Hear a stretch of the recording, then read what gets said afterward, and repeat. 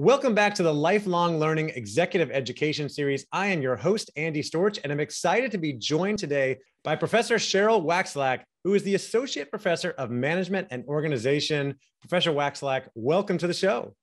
Thank you so much. We got through the hardest part, which was pronouncing my name. So that's good. Now it's easy going from here. I was nervous about that. And I want to jump right in. You are an expert in something called Humanistic Leadership. And I wonder if you could explain what is that and why is it relevant to leaders out there in the corporate world? Yeah, so to me, humanistic leadership is very much about putting people at the center of leadership and not just saying we're doing that, but really doing that. So thinking about the dignity of people as people, not only in terms of what they can accomplish for us, not only in terms of what we can get out of them, but starting from recognizing their inherent dignity and then building a system of leadership that revolves around that. So when we think about people and where we are in our modern workplace today, things have changed a lot over the last few years, especially with the pandemic, many people going remote, virtual, changing the way we work. How does that play into, and why is it something that we need to be paying attention to? Yeah, so I think humanistic leadership is actually becoming more and more important as a framework. So especially when we think about the world of work changing, there is a push towards commodification. There's also a push towards thinking of people, as we learn more about people and how to manage them, like tweaking things. So like I can get, if I pull this lever, like, almost like people as robots, like if I pull this lever, I can get this. If I gamify my system, I can get that much more productivity. And I think that push in that direction makes a lot of sense, and it has some short-term benefits in many ways, but the long-term costs are there and they're real. The other thing I'll say is that I think we have a new generation of people coming into the workforce, and I actually think this is a generation. I teach at USC folks from execs to freshmen. I actually teach a general education seminar to USC freshmen. They're not even business school students. And so I really see just people at different stages. And so it's fascinating, often talking about even similar content with my freshmen, my undergrad seniors, my MBA students, and then execs. And I really see this difference. I actually have learned so much from the new students coming in. I think that they're thinking about the world of work and their own careers in a really different way. Many of them are very mature in terms of thinking about like, how do they want to interact with work? What is sort of like, they're thinking of like this arc of their lives and what their relationship with work will be over the arc of their lives at a very young age. And so I think it's almost like we're going to have to interface with this generation in a way that starts where they're starting from. And I actually think there's a lot we can learn from them. So it's exciting to say, if we take that lens, what type of leadership would we be creating? And then it goes back and creates an environment where people coming in with that perspective are going to be that much more successful. Yeah, I agree completely. And that's something that I'm constantly fascinated by, studying generational leadership and how things are changing. We can always learn from younger people coming into the workplace, into the world. But we are truly facing a generational shift right now. As you mentioned, I think those freshmen that you're teaching in college are the beginning of Gen Z, right? Yep. Starting to enter college and the workplace, kind of right on that precipice, born around the year 2000, something like that. Which is like when we all started getting cell phones and getting on the internet and things, and they were born into that world. When we think about from a leader and organizational perspective, I'm curious, starting to work with some of those Gen Z young adults, what are some things that they're looking for and really paying attention to and that are important to them that we need to be paying attention to in the working world? Yeah. So the first thing I want to say is, I think a lot of times we look at this as a problem.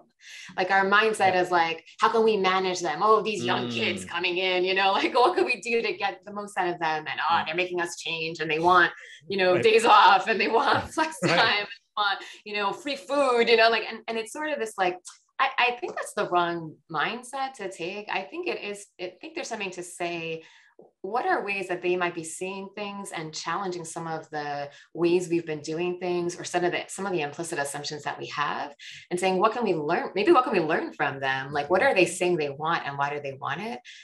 So like I said, I think one of the biggest things for me is that they think about, they're very thoughtful. I find many of the students that I speak to, they're really thinking. So they have different the sort of metrics of success that a lot of us have had our whole careers, they don't necessarily have those metrics of success. Some of them think in terms of sprints, not only in terms of at work, but in terms of like the arc of their career. So they want to work hard and play hard. It's something that I hear from a lot of them. I'm willing to work really hard, but I don't want to only work really hard. I want to be able to work really hard, then break, then work really hard, then break.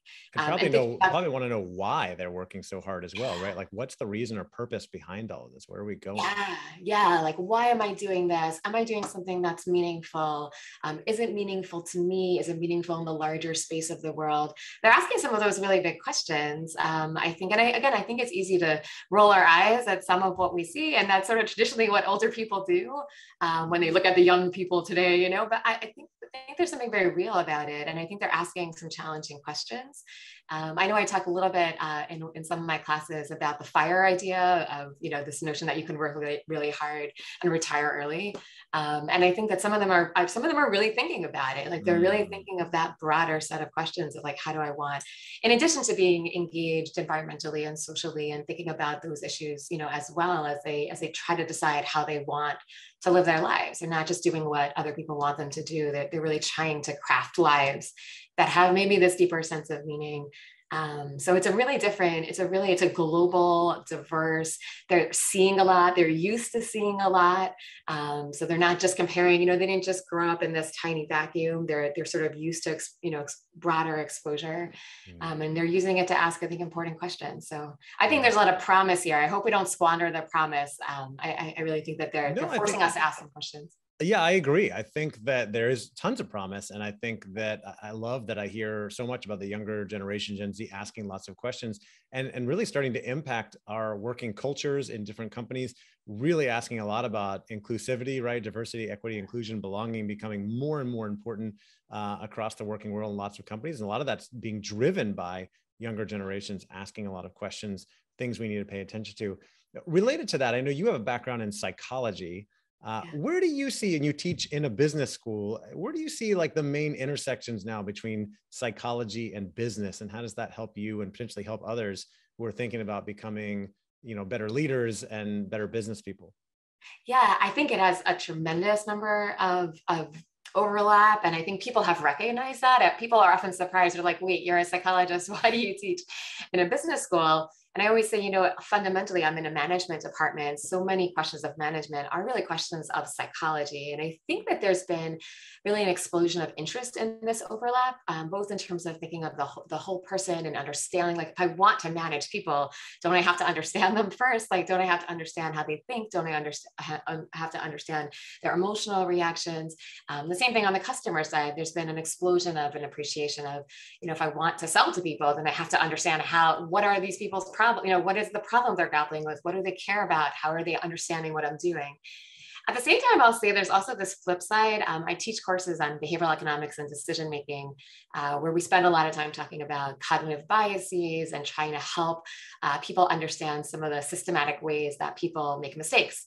And I used to say, when I started teaching these types of courses a number of years ago, I said, laying out, like, why are we doing this? I would say to students, I'm trying to help you understand your own tendencies to make better choices. I'm also trying to help you understand other people, because it gives you tremendous potential in terms of influence. And I used to sort of jokingly say, the very first day of class, and you can use that for good or for bad, that's up to you how you choose that. And I would sort of jokingly say that. What I tell students now is I'm not joking about it anymore. I don't think it's at all remotely funny, because one of the things we've also seen, as there's been this recognition of, hey, if I understood people better, I could influence them more effectively, is we've seen these amazing findings that have been built up over the years from psychology, from economics, from this merger of the two, behavioral economics. And we've seen how companies have used those, not necessarily for the better of mankind. And a lot of that work, started out with a lot of promise, so like, we're going to help people make better choices. But, in the wrong hands, there's that's that tinkering. And that's that if I nudge people in this way, I'll get them to spend one more minute on my app, or I'll spend them to have that much more engagement. And so now I'm actually much, much more serious. And when I teach semester-long classes, I actually spend a lot more time talking about the ethics of this, because I think I want students to grapple with, we do have these tools. We do know a lot about how to get people to, spend one more minute, but is that what we want to be doing? Is that right? Is that wrong? And so we spend, I think, quite a bit more time grappling with some of those issues than I ever used to in the past. Not only because students care about them, which I think they do, but I think it's become something that sort of the promise has been taken. The promise of the intersection of psychology and business has also been taken in ways that have not necessarily added to the betterment of the larger good. Yeah. And you think about management, leadership, a lot of it involves influence. And of course, that relates to psychology and human behavior and understanding people and what they want and how can you motivate them to do the things you want to do. And hopefully you're doing that for good, for the right reasons, right? But obviously people can take that in the wrong direction. And if you work in marketing, I mean, it's all about human behavior and how can you motivate, inspire, get people to buy your product or sign up for something, whatever it may be. And of course, we won't go down the rabbit hole of social media, right? But we have companies that are spending all their time trying to understand human behavior and influence people to act in certain ways, spend longer on the app, that sort of thing. This is fascinating. Like, who employs people? My background is social psychology. Who hires social psychologists? So social psychology is an academic discipline, right? So people go to get their PhDs. They are usually funded programs, often funded partially either by the government or the university. Traditionally, people became academics, but there's not enough jobs for academics. So who has become really the number one employer? Large technology companies. Do you know how many academic PhDs work at Facebook? It's actually fascinating. Go on to their research experience. They have all these different researchers that work there. It's like a university. There are 80, 100. I forget the current number. There are so many people who work not just for Facebook, for all of the companies. And again, there's always this balance of like, it's not. Let's take something as simple as free food, right? Like all of the perks, which is a very humane and in many ways people-centered way of interacting with your employees. It says like, let's get them to do their laundry, let's get them to have on-site medical care. It's fantastic. But at a larger, well, what's your goal? Like, are you trying to help them? Is this intrinsic? Is this about, we don't want them to leave the campus, so we're going to give them as long as possible, right? Exactly. Do your laundry here by all means, So it's tricky. I think asking some of those larger, and I think people are asking some of those larger questions, but oftentimes it's not one motive. I think oftentimes we do really care about our employees. We want them to, be successful. I mean, we care about that intrinsically. But at the same time, there's, also this other side of, and then we can get more out of them. If they're flourishing, we can get more. So it's tricky. Interesting. Given this topic of social science and psychology, I know you've done a lot of research on communication and on visual language as well. How does meeting virtually, because, a lot of people before the pandemic were going to an office every day, meeting with people in person. And now we live in this more remote virtual world where it seems like not many people going, especially those big tech companies, going back to the office anytime soon. How does meeting virtually impact the power of messages and our ability to influence and inspire people that we're working with? Yeah, I think virtual work, there's tons of positives to virtual work, like any new, and this is such a dramatic change. I think no one could have imagined that we would all be able to just leap onto a platform like Zoom and have these conversations right away. That was something that was unimaginable before COVID-19 sort of forced the question. There's tremendous positives to this. There are also real negatives, and I think it's hard because often the negatives are longer term issues. So, for example, if you're established, you know what you're doing. There's lots of reasons that it works great to work remotely. You can get what you need. You can be very focused. You get onto a meeting, right? You right away jump onto a meeting. You know what you're doing. There's less of that chit chat. There's less of that water cooler talk. Is that a waste of time? Well, it depends on your perspective. So for some people, it's fantastic. It's very focused, very, very right away. Sort of you're in there, you're fully embraced. At the same time, over time, it's really hard because you really need that person-to-person connection, and you need the serendipity of just the conversation. Like those things matter. Like the fact that you're sitting next to someone and you both get up and you bump into each other and you have this conversation. It's much harder to do that in a planned world where every interaction is just planned. I think today there's a tremendous power of virtual connections. I think it can feel you can feel like you're really engaged with someone even though you're meeting with them virtually. At the same time, I think distance itself, like the experience of being far away from people, is hard. And so I think think some of the tricks that sort of like the natural results of being far away is this shift to sort of the broader and the more abstract. But I think we have to be careful of like minding the distance. And I think that there are things we really need to try to do to create proximity across those distances. So to really remind ourselves that this person is real, they are there, they are engaged with you, you are in this together. And I think that those things become really important as we shift to this more remote, dispersed workforce. And when you say distance and the way you were looking at it before we went virtual, are you talking about the physical space in between us, whether we're sitting 10 feet apart or 2 feet apart, and how that changes our dynamic? And then obviously, as we're working virtually, we're kind of close to each other, but also have a perceived distance between us. And I know, right now, you and I have about 3,000 miles physically between us, but we're right here face to face on Zoom. Yeah. So we actually look at just the knowledge that someone is far away. So actually a lot of the data we've collected, again, pre-pandemic, where people were always actually engaging remotely, they were actually writing to each other, just knowing that, which is sort of fascinating, just knowing that the person is far away changes that tendency of how do you engage with them. Just that knowledge that you're 3,000 miles away. Now it's different if you're like here with me, you're this is an interesting experience, right? You're 3,000 miles away, but you're also here with me right now in what is my guest room turned office, right? So behind the fake background, right? So no, I'm not actually standing here. So there's this sense of which there's lots of distances that are sort of mixing, right? I'm in a virtual space with you right here with me. At the same time, I actually know that you are quite far away from me. But I remember we ran a study a bunch of years ago where we asked people to communicate. They had to introduce themselves online. So someone who we told them either lived in a few miles from them or 3,000 miles away. And it's unbelievable to see the difference, just colloquially, without sort of quantifying that. When someone's like 3 miles away, you're like, "Hi, how are you?" Like it's a different mentality. And then like with this someone far away, you're like, "Hello, my name is." It's like a totally different thing. Like the vibe, like it was hard to quantify that vibe, but the vibe was like just so totally different. And even just that, the knowledge of where they are is this trigger of how you interact with them. So interesting. I want to talk more about that, but I also want to make sure we get to some other important topics regards to humanistic leadership and the modern workplace that we're in. I know you've done a lot of research and look at creativity in the workplace, the modern workplace as well. And I'm wondering, what role does creativity play, and why is that something we should be thinking about?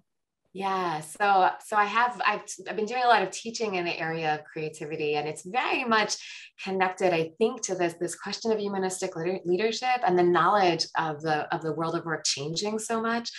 When we look at the landscape and we think about, what jobs are going to be here in 20, 30, 40 years from now, if you are doing something that is repetitive, if you are doing something where you're doing the same thing, that is something that can be automated. That is a job that is not likely to be around for a while. And I tell this to my MBA students. We introduced a new course as part of our core. So as part of the required MBA program, we introduced a novel course a few years ago that my colleague Bailin Yin, who's now at Amazon, and I co-designed together. And it's a course, it has a fancy sort of ridiculous name. It's called Structured Analysis for Unstructured Problems. And our point in the class, it's actually a class that's a mix of critical thinking and creative problem solving.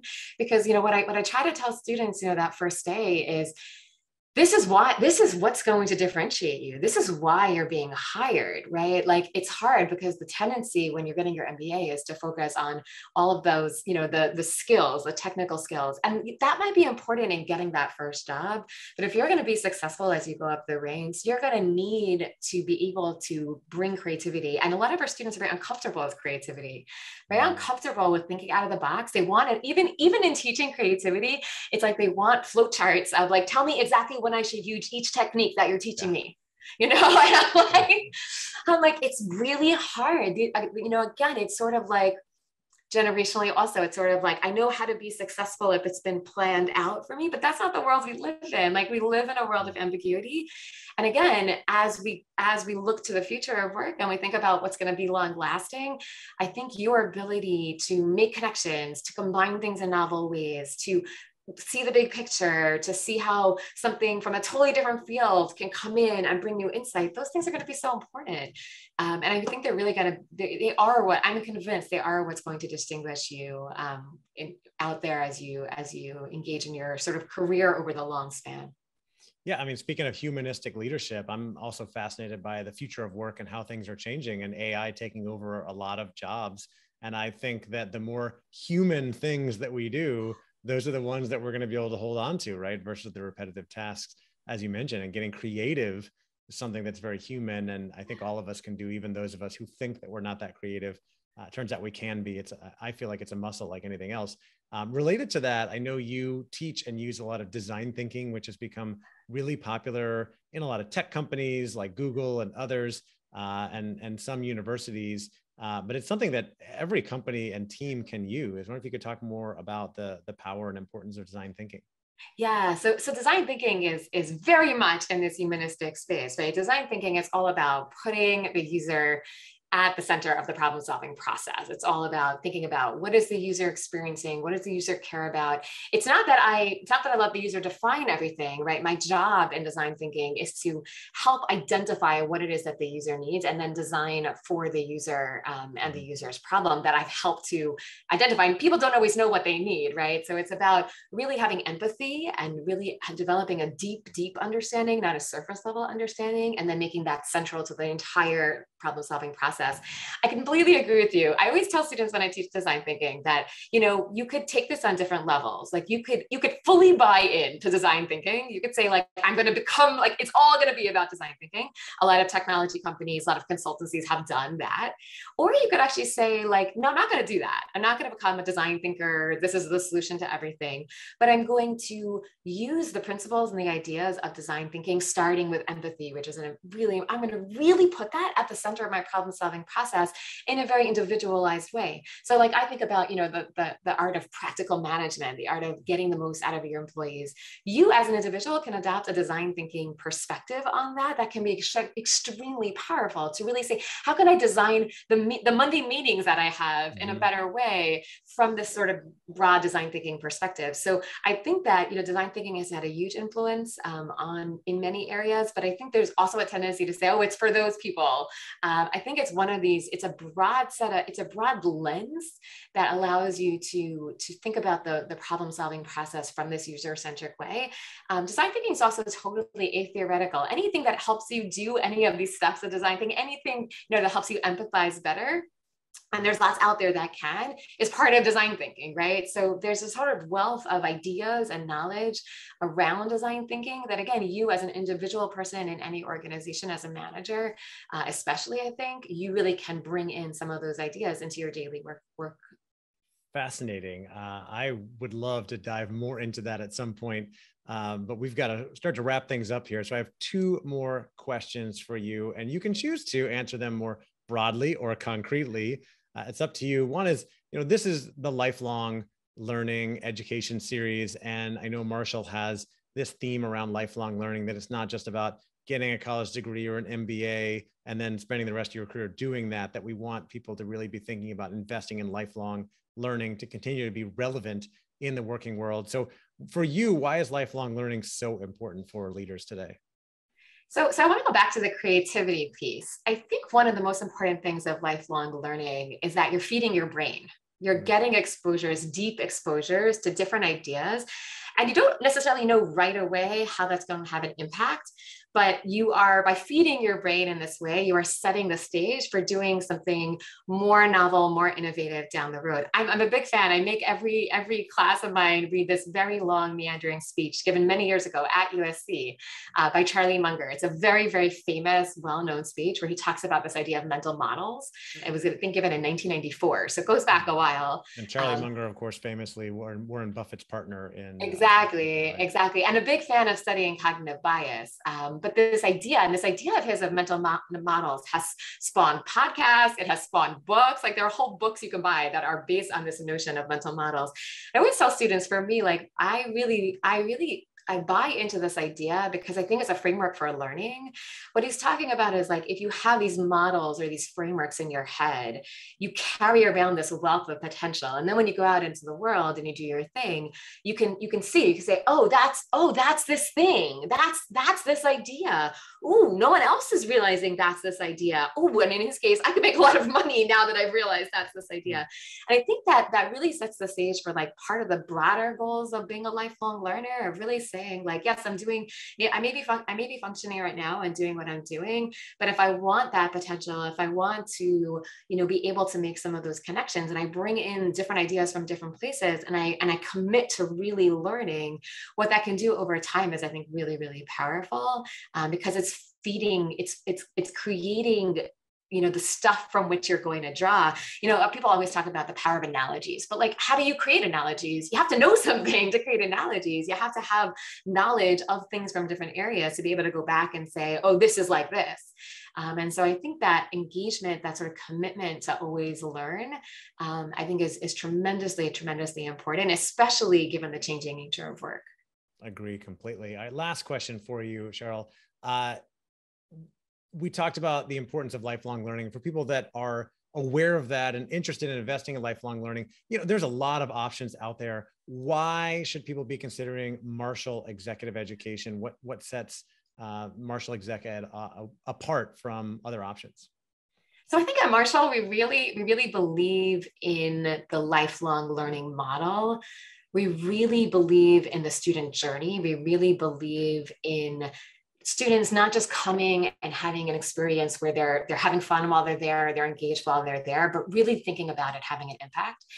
I also think because we're grounded in the university setting, we really think about empirics. So especially in the topic of humanistic leadership, right? Like we really, but we're not relying on anecdote. Like we're really trying to say there's science out there, there's knowledge out there, there's experience out there that at a broad level we can bring together. And yes, we're going to use it to apply to very practical problems. We're going to try to, help deal with the questions that people are dealing with and struggling with this, but we're going to do this in this broad lens that ultimately is based in a deep understanding of how people think, of how people manage, and to think about how that happens across individuals and across people, so that we're not just relying on stories. And I think that that's something that I think is really important. That coupled with this real respect for the student, for the learner, a deep respect for the time people are taking to make time in their very busy lives for learning, and a deep commitment to honoring that commitment that they're showing by giving them a product that they can really walk out with and use in very much their daily life afterwards. Absolutely. Well, as you said, we know time is valuable for lots of people. We want to make sure that it's worth their time. And this was definitely worth mine. And I just want to say thank you so much for coming on and sharing all of your knowledge and wisdom with us today. And I look forward to speaking with you more in the future. Thanks, Andy. It's been an absolute pleasure. Thank you for spending this time with me this morning. And I look forward to future conversations.